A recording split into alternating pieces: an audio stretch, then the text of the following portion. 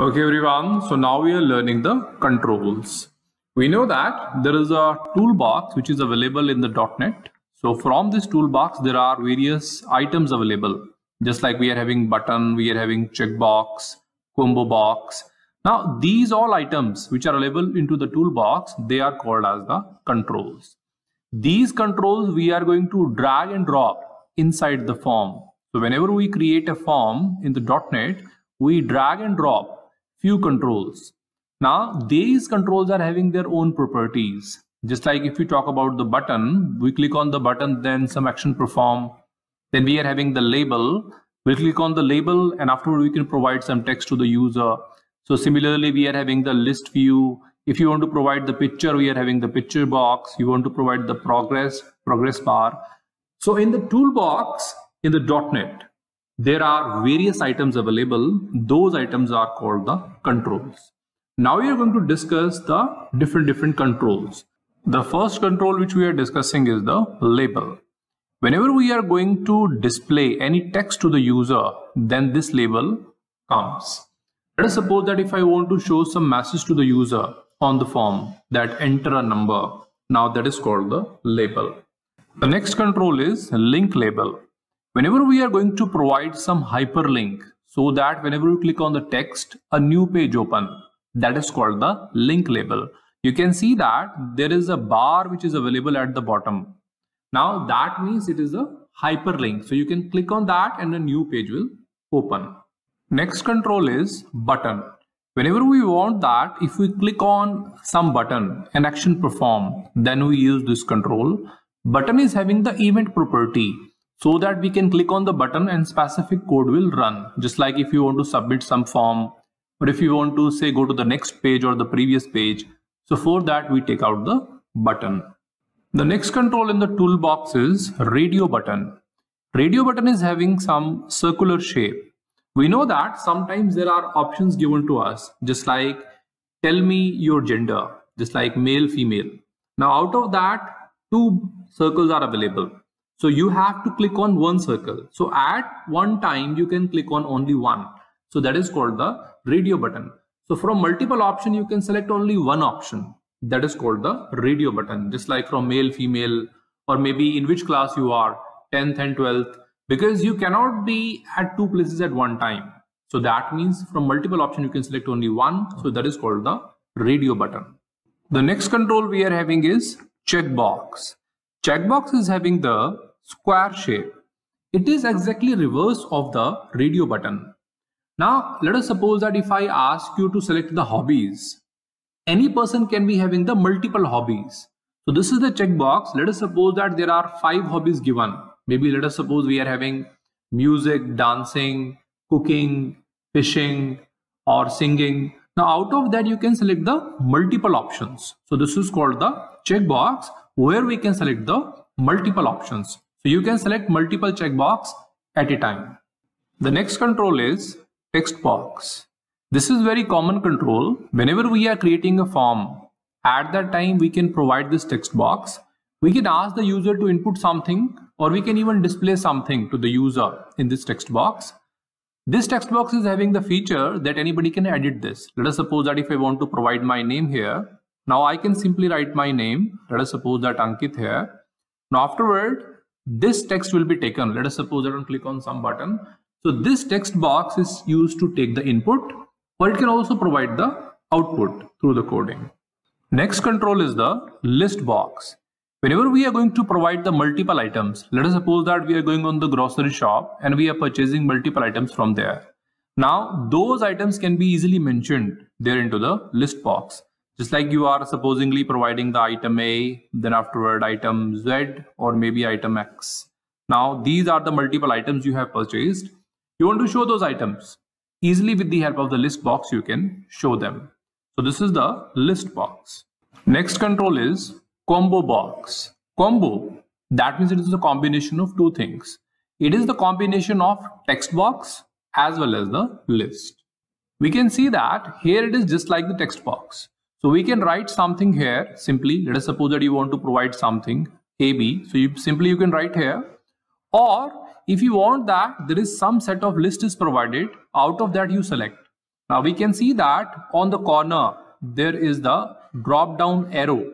So if you click on this arrow, then it will be like the drop down list. So this list will expand and here multiple options will be coming, just like we are having, let's say AW or maybe XY. So out of these options we can select any option. So this combo box is the combination of text box and the list. We should understand that if in our form we don't have so much space to provide the list, then we can simply take this combo box, because after selecting this drop down button, it will be simply extended and here we can select the multiple options. Just like whenever you are going to fill your form, then sometimes you have seen that they are giving you the country option. You select on the drop down and they give you multiple options like multiple countries. So you select the one and after click OK. So this is how the combo box work. So it will be a drop down list. Out of that you can select the one option. Next control is group box. Group box is used to group the similar type of items. Just like we suppose that there are 4 radio buttons. We know that radio buttons will be selected only one. Now let us suppose there are 2 radio buttons. Out of that, one is for male and one is for female. Now they belong to one group, so they should be created as the one group box. Now let us suppose that other 2 radio buttons, they are for 10th and 12th. Now they are the separate category. So for that we need 2 group boxes. One group box for male and female and one group box for 10th and 12th. So this group box just combine the similar types of controls. Just like out of these 2, male and female, one should be selected, and out of 10th and 12th, one should be selected. So we need different group boxes because these radio buttons are different. So group box is used to combine the similar type of controls. Next control is picture box. Whenever you want to display some kind of picture, let us suppose that some scenery or maybe your picture or maybe some kind of image, then you need the picture box. Now that image will be displayed over here in between. So that is the picture box where you can display the image. Next control is HScrollBar. HScrollBar stands for horizontal scroll bar. Here we can see that we are having the 2 arrows available, one for the left and second for the right. Whenever we are having some kind of document which we want to scroll, so this is the some kind of button which we can click and scroll it here on the right hand side or on the left hand side. So this way we can scroll, or we can simply click over on the left or the right button. So this way we can scroll horizontally, left or the right. So this is called the horizontal scroll bar or the H scroll bar. Next control we are having is the VScrollBar. That stands for vertical scroll bar. If you want to scroll up and down, for that we use the vertical scroll bar. Similar as the horizontal scroll bar, here we are having the arrows, but these arrows are into the different direction. One is going for the upward and one is going for the downward. So these are the 2 arrows available. Now we can simply click on these arrows and move up and down. Here we are having some kind of button which we can click and scroll it up and down. So this way we can scroll a document for the upside or the downside. So whenever you want to scroll a document, then we need the vertical scroll bar or the VScrollBar. Many of the times if we are working on the PDF or the Word document, we have seen that both the scroll bars are available. One scroll bar is for moving up and down, that is called the vertical scroll bar, and one scroll bar is for the moving left and right document, that is called the horizontal scroll bar. The next control is tool strip. We know that many of the times whenever we open some application, on the top we are having a toolbar available. Now that toolbar is nothing but the tool strip. In this tool strip we are having the multiple icons which are like the shortcuts, like we are having the save, save all, cut, copy, paste. So these type of buttons are available. So this type of toolbar we can create into the .NET with the help of the tool strip. The next control we are having is the menu strip. We know that on the top, even above the toolbar, we are having the menu. Now that menu bar we can easily create with the help of the menu strip. Here we can provide the file menu, edit menu, view menu, project menu. So multiple type of menus can be created. And this menu bar we can easily create with the help of the menu strip. The next control we are having is the status strip. We know that at the bottom we are having the status bar. Now that status bar can be created with the help of status strip. We know that here we can provide the time and we can also provide the date. So date, time or different icons we can provide, and they are having their own purpose. So that we can easily create. So this status bar can be created with the help of status strip. Next control is list view. If you want to provide the list of items, we can easily provide them some of the size. Let's say we want to provide them into the bigger size, smaller size, or we can provide them into the details. Now all those options are available into the list view. So let us suppose that we have provided two items here. One is Ankit and one is Verma. Now these items we can easily represent in the large icon, small icon. So everything is possible. Means in the display we can provide at the multiple options. So that is the list view. The next control is tree view. Whenever we are having tree type of structure, that is called the tree view. Many of the times we are going on our system and we can see that in the C drive we are having multiple folders. So similar way we can be having this tree view, just like we can see that here is the minus. Minus means it is expanded. So here is the name. Inside the name again we have expanded. That means this is Ankit. Inside that we are having Verma. So this is the expanded view. Or here also we are having the minus. That means this is the expanded view. This is subject. In the subject we are having the .NET. So we can see that this is one inside the another. So that is called the tree view. Whenever we click over there in this minus and it is again compressed, then it will be converted back to plus. Plus means it is the compressed. Minus means it is the expanded. So this is the tree view. The next control is panel. Let us suppose that we are having the form.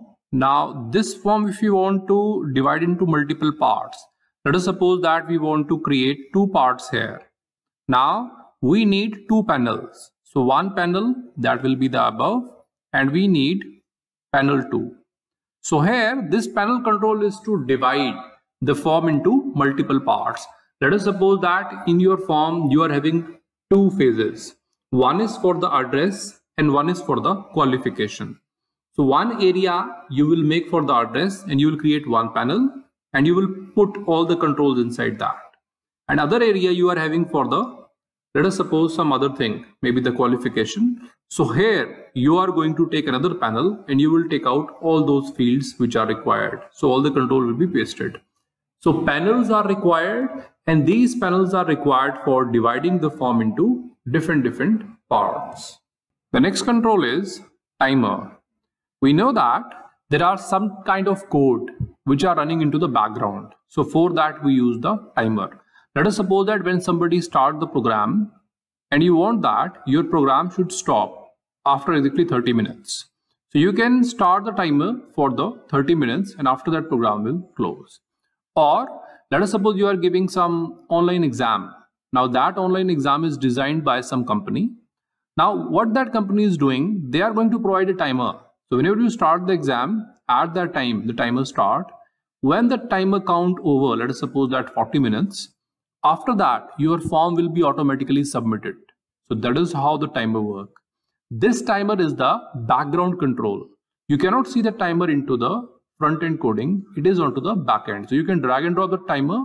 Now this timer will be going on the behind. You can code that. So this is the timer control. Now we are discussing the properties and methods of these controls. Controls are having various properties and methods, but out of that we are discussing few properties and methods. The first one is the back color. If you want that a specific control should be having a color in the background, so that is called the back color. Then the forecolor. We know that every control is having some kind of text. Now that text, which color should be there? That is called forecolor. Then is size. A control, just like text box, can be having which size. So their height and width we can define. So that is the size. Then is enabled. Enabled is true and false. Means the control is visible to you, but is it working or not? So if it is working, that is enabled true. If it is not working, that is enabled false. So for the user, it is enabled or not, that is enabled. Then is visible. If you want that some of the control is not showing to the user, it is in the hidden mode. So that is the visible false. So you can make the visible property as false. Next one we are having is location. If you want to provide a specific place where that control should be defined, so that is the location property. The next one we are having is font. If you want to define that your control should be having specific type of font, like what is the size, what should be the font style, bold, italic, now that is the font. Then is the maximum size. So what maximum size it can achieve? Let us suppose that you are going to maximize your form or minimize your form. Now in those cases, what will be the maximum size of your control or the minimum size of your control? That can be defined by these maximum size and the minimum size. The next one we are having is hide. If you want to hide certain control, show. If you want to show certain control. Now showing and hiding, that is also the part of these properties and methods. Then the next one is select. If you want that your control is selected and at that time you want to perform certain action, now that is the select property. So these are certain properties and methods of the control.